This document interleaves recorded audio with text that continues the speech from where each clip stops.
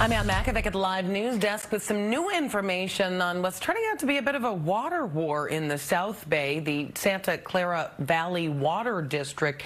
The board set to vote on a plan to raise wholesale drinking water rates by 9.1% each year for the next decade. Part of that would go to help pay for a $2.5 billion project to expand Pacheco Dam. Mayor Sam Liccardo of San Jose is against it. He says it's too expensive and not helpful enough when it comes to drought relief.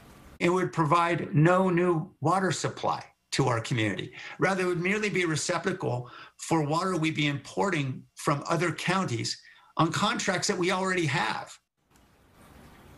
He'd prefer to spend money on water conservation. The water district says even if they didn't use part of the money to help pay for the dam, they'd still have to raise those wholesale drinking water rates to help pay for other system improvements. We want to be prepared that when a drought does occur, like we are now, that we would have water supply available to serve the community.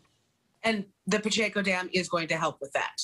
Absolutely. It's basically a pool of water that we can draw on when a drought occurs. The Water District's Board of Directors will vote on that rate hike on Tuesday.